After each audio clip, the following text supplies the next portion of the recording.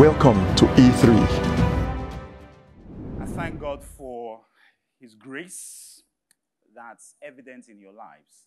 And I speak very often with Pastor Sas. We go way back like teenagers. So we speak often, and it's been a joy hearing about the great things that God is doing here, and I can see, and I know there's so much more that God is doing in our lives and in our midst. And I do not take it lightly that at the start of this wonderful anniversary celebration that He's asked me to come and share with you. It's not, I do not take it lightly anywhere, because I am a pastor too, and it's not easy to give your pulpits, God's pulpits, to someone else, because sometimes you're not sure what they're going to say. Yes, we know how these things are. But I thank God. I was really holding myself, Mommy, from coming to come and give you a hug. Well, I'm going to give you a hug later, ma. Please, ma. I honor you. I thank you, ma, for all the prayers and all the things that you have been doing for us, all of us. Because our mothers, they pray for us then. Yes. We were crazy. Anyway. Father, we thank you for this opportunity. We thank you for your grace. We thank you for your love. We thank you for your strength. We thank you for your power. We thank you for your might. We thank you because even before we arrived here, you were already here. And we know that your word has started rolling out from the first thing that was done in this meeting today. And I thank you, O God, for the ministration of your power and of your spirit has already been at work and will continue, O God. For we know you are here to heal, to bless, to save, to deliver, to uplift, to encourage, to bring peace, to bring comfort, to bring a strengthening of mind, soul, and body to everyone here and even for those who may be watching online. We give you thanks and we give you praise. In Jesus' name we pray. Hallelujah. Psalm 18, verse 35 to 36. If you can help me in the NLT. Psalm 18, verse 35 to 36 in the NLT. Do you have Good News Translation? Yeah, I'm sure they do. But put this in the NLT. Psalm 18, verse 35 to 36. It says, "You have given me your shield of victory. Your right hand supports me. Your help has made me great." 36, and we'll come back to 35. It says, "You have made a wide path for my feet to keep them from slipping." Go back to verse 35, and we're going to read that together. Verse 35. 1, 2, go. Okay, some people don't speak English here. I need you to say it as people who know what they are saying. 1, 2, go. Your right hand has helped me. Your help has made me great. Somebody say hallelujah. Amen. God has given us his shield of victory. His right hand supports us, and his help has made us great. God has designed us to succeed. He's equipped us to succeed. And everything you see in that scripture is true. It is truer, it is more real than the breath from your nostrils. It is not your uncle who is a commissioner, your brother who has money, your auntie who is a businesswoman in the United Kingdom or in the US, or that your cousin that traveled to Spain 5 years ago who has been promising you he's going to help you. He says, God's help is what makes you great. Not man's thoughts, not man's help, but God's help. Because it's really, really important that your appearance upon the face of the earth is not by accident. Those scriptures were written before you were born. Your existence in life is not by chance. The fact that you're here today is an orchestration of God's work in your life. And that everything you need to achieve in life that has been written of you in God's books, God has designed you, God has equipped you to achieve every single one of them. Thank you, Pastor Osas, for mentioning about purpose and what we've been hearing this weekend, because our purpose is not tied to the length of days upon the face of the earth, but our purpose, our success in life is tied to the purpose that God has for you. You know, the world defines success by so many different things. You know, the color of your bank account, whether it's black, red, or green.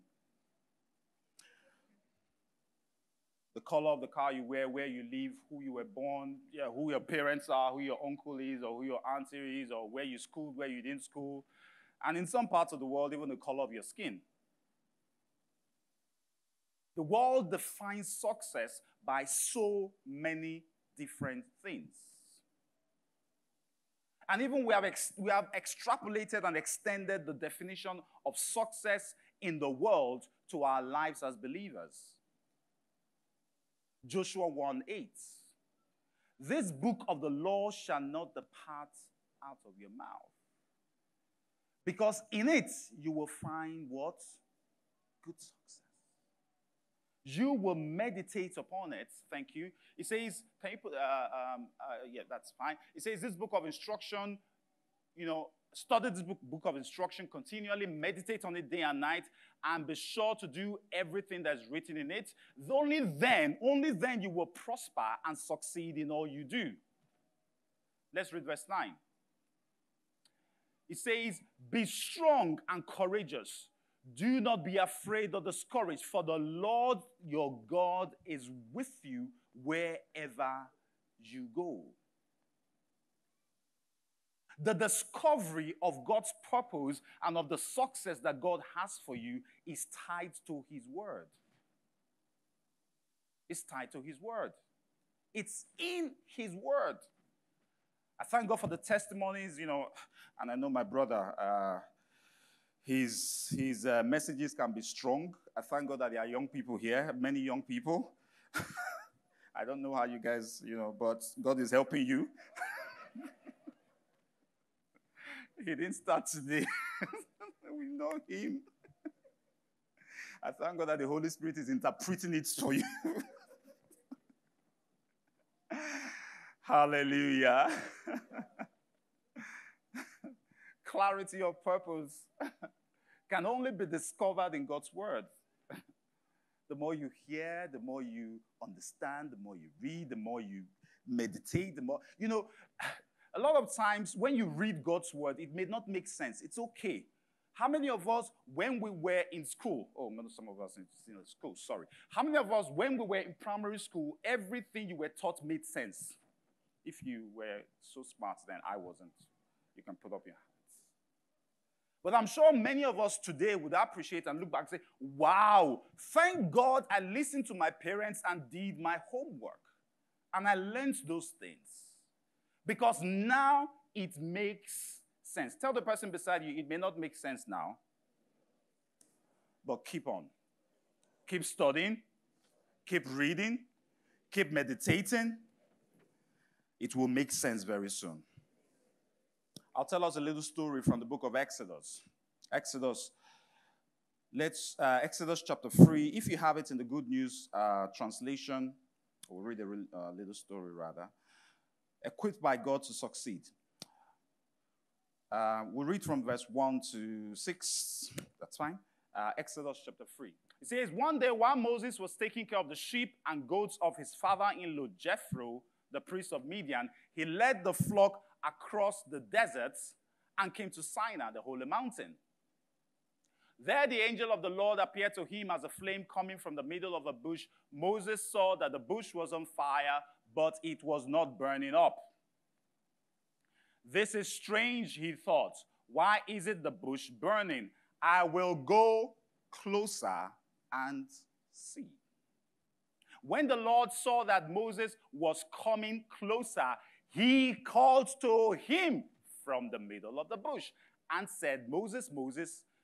He answered, yes, here I am. God said, do not come any closer. Take off your sandals because you are standing on holy ground. I am the God of your ancestors, the God of Abraham, Isaac, and Jacob. So Moses covered his face because he was afraid to look at God. You know, God's design for us to succeed is not an event, but it's a process. A lot of times we are looking for events. We are looking for the program to attend for the breakthrough. God's breakthrough for you is not an event, it's a process. The Bible says of Jesus that he learned obedience by the things he suffered. Look at the process of him dying on the cross. It wasn't something that happened in a second, in a minute. It took several days. The work of salvation was a process of time. Jesus was born. He lived. He died. He rose again. You know, some of us forget so many different things because between when he was born and when he appeared 33 years or 30 years and began the ministry, what do you think was happening then? Have you ever thought about it? He was a young loon, like they say in Scotland, running around the place on diapers, on Pampers. He had to be changed. You know, some of us, we don't think about those things. The angels were not magically appearing every morning and wiping him down and giving him a bath. The process, and God takes us through that process. And we all have plans during that process, don't we? We have ideas and we have different things. But remember that whatever plan it is you have has to be subject to God's purpose. Proverbs 19 verse 1, the Message version says, we humans keep brainstorming options and plans, but God's purpose is what prevails. Moses had a plan for that day.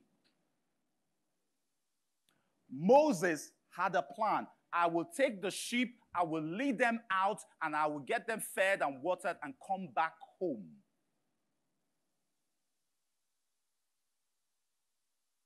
And something happened on the way. I'll share with us about 3 or 4 points, depending on how time would allow.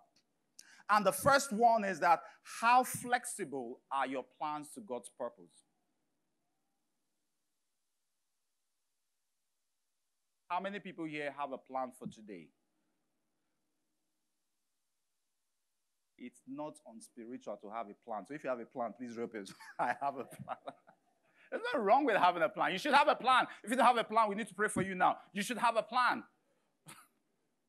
There's nothing wrong with having a plan. Even Jesus said, he who wants to build a tower should first sit down and consider, have a plan. There's nothing wrong with having a plan. The problem is that when your plans are not flexible to God's purpose, that's where the problem is. Moses had a plan for that day. Then he saw the burning bush. And the Bible says that he saw the bush and he saw that it was a strange thing. And he said, I will go closer and have a look. He changed his plans when he had an inclination of something different that God was doing. How flexible are your plans to God's purpose? Verse 3. This is a strange thing, he thought. Why isn't the bush burning? I will go closer and see.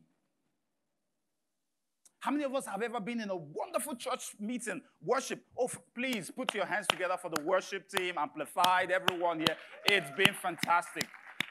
I want, Pastor Sass, I'm getting a new private jet.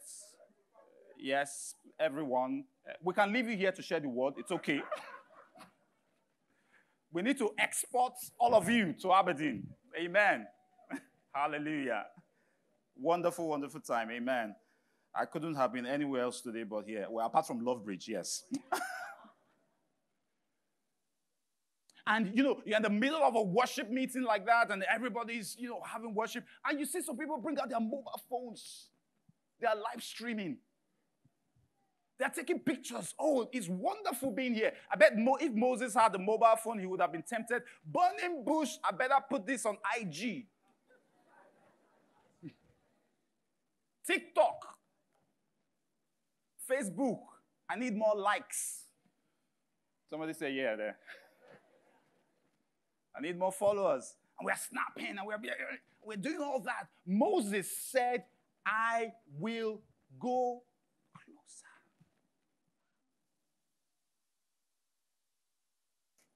The songwriter says, draw me close to you, never let me go. I think there's a missing link there because a lot of times God wants us to be the ones that want to draw closer.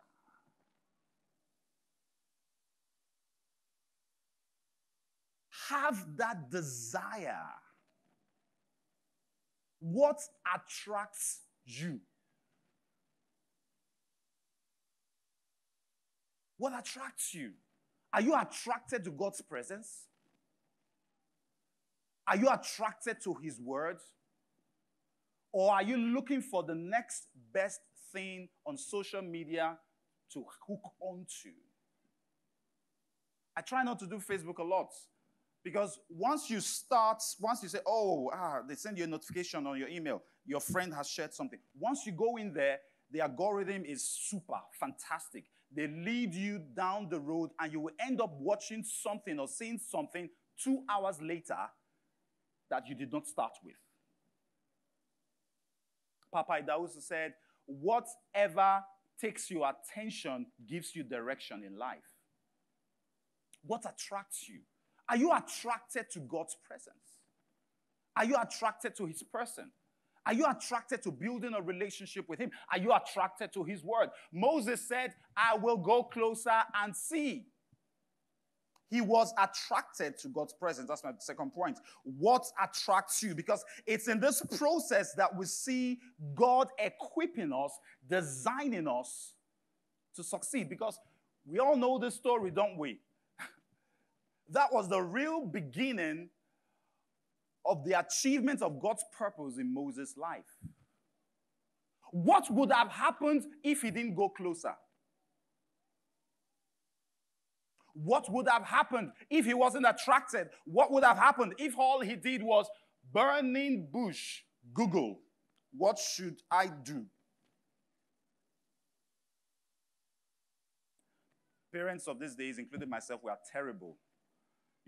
They used to say parents know everything, and nowadays when your kids ask you a question, you try to, as they're talking, you're like trying to Google it.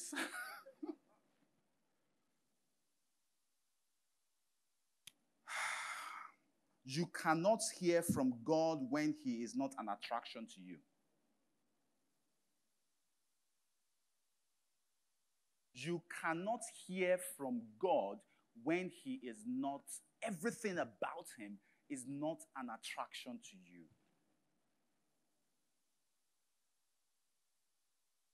My beautiful wife, I'm attracted to her. It happened. I can't say, if I say from the first day now, I'll be called into CFI Inquisition.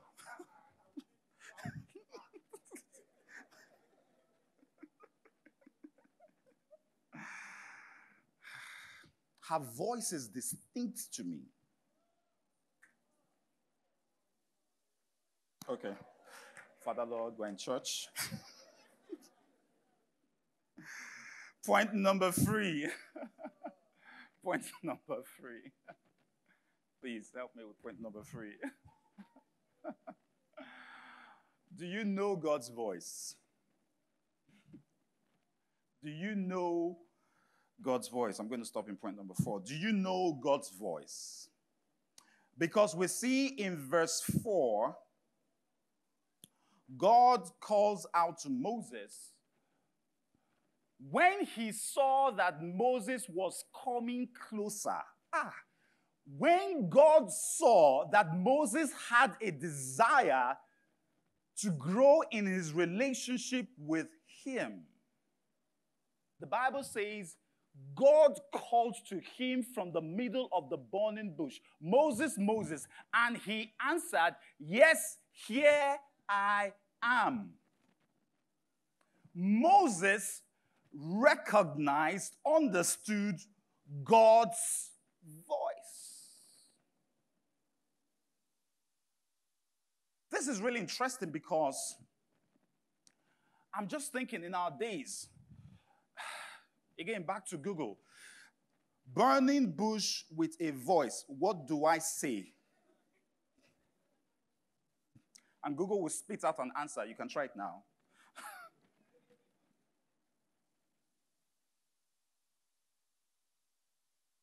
What kind of relationship do you have with God?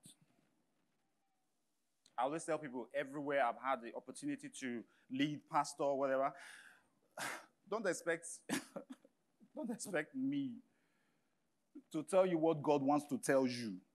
Yes, there will be some times, yes, God would speak specifically to me. But you need to know God for yourself.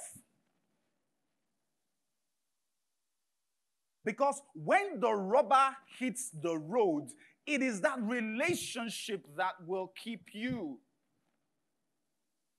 The church is like a petrol station. You come to fill up. How many of you have ever seen somebody go to the petrol station, fill up his tank, and park his car there and say, I have arrived? You fill up and you go on the road of life, filled and fueled by God. You need to have a personal relationship with him such that when he calls you, you know who he is. Jesus said, my sheep hear my voice, they what? Know me, and they follow me. Oh, Jesus said something very hard in John 8:47. I'm not going to paraphrase it or requote it. Please put it up on the screen, John 8:47. He who comes from God listens to God's words. Jesus was talking to the Pharisees or whoever they were. You, however, are not from God, and that is why you will not listen. Can you put this in King James, actually? Or NLT? NLT, please. Sorry. He says, anyone who belongs to God listens gladly to the words of God. But you don't listen because you do not belong to God. Anyone who belongs to him, no matter how hard the word may be, they listen, they hear, they understand, and they follow. Moses said when he heard the voice of God, it resonated in his heart. It resonated to the depths of his being. He did not need a prophet to interpret what was happening for him.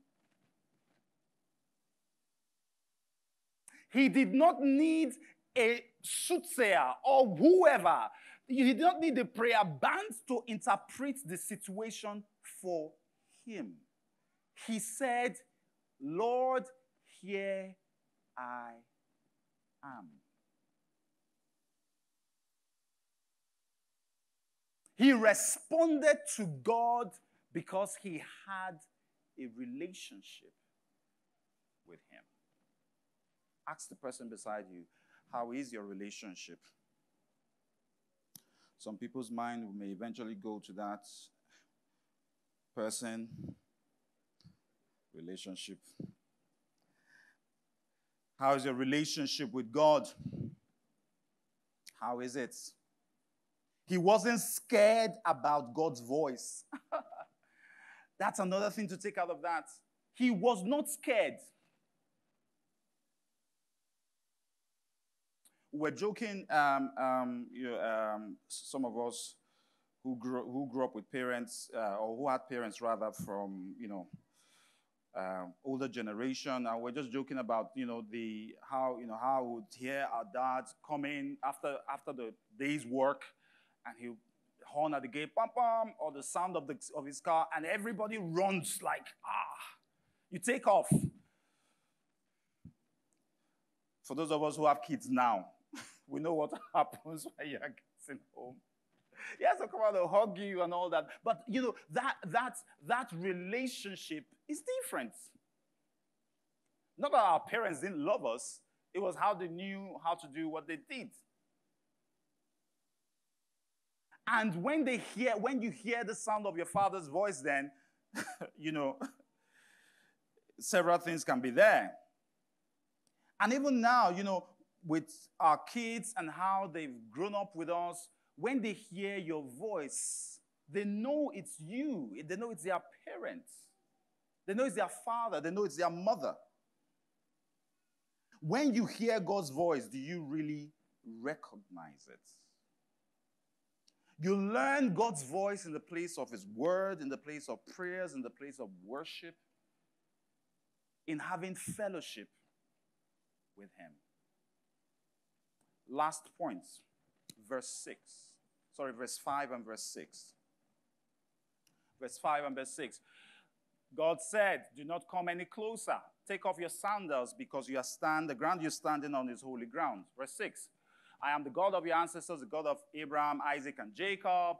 So Moses covered his face because he was afraid to look at God. You can put up the points. It's point number 4. Yo, God. Somebody say, yo, God.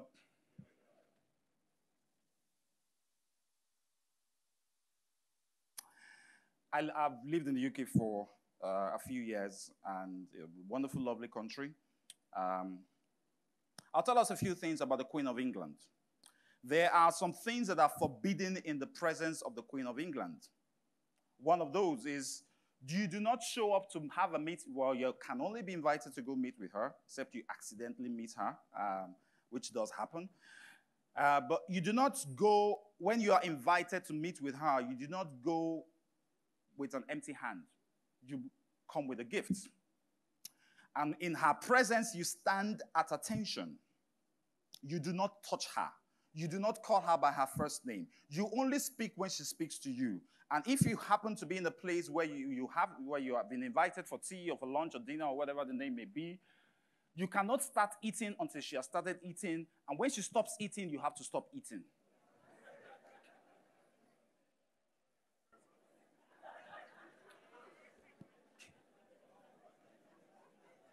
So for those of you that may have been fantasizing or dreaming about going to have lunch or dinner with her, you'll be disappointed.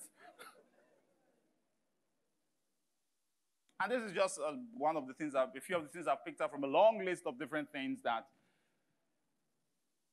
are mandatory in the presence of the Queen of England. A human being who has a defined lifespan, a defined scope, reach, influence on the earth. One human being. And our Father and God is the maker of heaven and earth. The one who sits in the circle of lights. Because heaven is his throne and the earth is his footstool. The one who breathed the breath of life into the nostrils of man. The creator that was not created. Our Jehovah El Shaddai. The God who is more than enough. The one who said, the cattle on the 1,000 hills are mine. If I were hungry, I wouldn't tell you. The gold and the silver in the earth is mine. Who is man that I am mindful of him? Our mighty God in battle. And yet, by our actions, we disrespect him.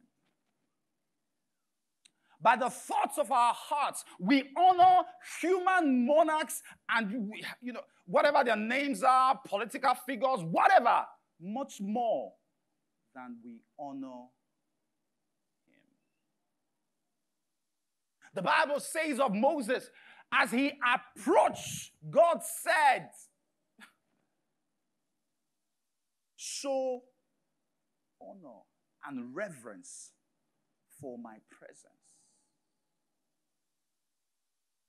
And Moses bowed down his head in honor and reverence to God. I see us, not us here, but in the Christian faith, we dishonor God in so many ways. Even in the physical, demonstration of his presence in church. If the Queen of England was here, I bet, many of us would have to do so many things differently. If the governor was here, the local government chairman was here. And a lot of times, when you look at what we do as believers for those people, and we compare it with what we do in honor and in reverence to God, we will be shocked. He's our loving Father, and he wants to cuddle with you, and he wants to embrace you, and he wants to love you to the utmost. But he also needs us to reverence him. I'll read one last scripture, and that's it. Ecclesiastes 12, verse 13 to 14. Do you have the ERV version? Ecclesiastes 12, verse 13 to 14. I think I've gone over my time. I'm sorry. Ecclesiastes 12, 13 to 14. That's the whole story. Here now is my final conclusion. Fear God, obey his commands, for this is everyone's duty. Verse 14. God will judge us for everything we do, including every secret thing, whether it be good or bad. Let's go back to 13. The whole story, final conclusion.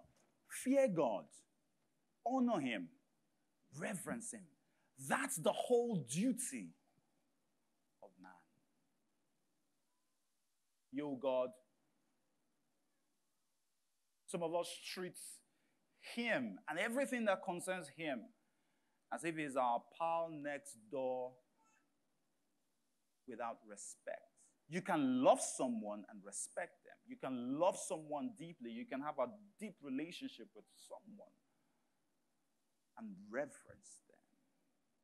Moses bowed down his head in honor and reverence. When you honor and reverence those that God has set in your midst, in your life, you are honoring and you're respecting God. Let's bow down our heads as we pray.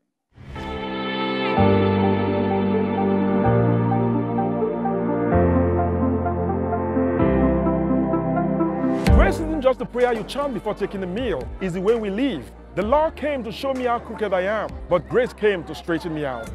Hello, I'm Ostazo Barry Siagbon, the senior pastor of House of Grace Benin, and I'm of Church of God Mission. Here, we liberate people from the bondage of religion through the gospel of grace that we teach, encouraging them to be all that God has called them to be. House of Grace is a dynamic worship center where lives are transformed in an atmosphere of love, friendship, and humility. We have seen troubled marriages restored. We have seen miracle babies to couples who are waiting on the Lord for children, birth of new businesses, and an undying passion to reach out to the unsaved for Jesus Christ. Come fellowship with us today and let Jesus make the difference in your life.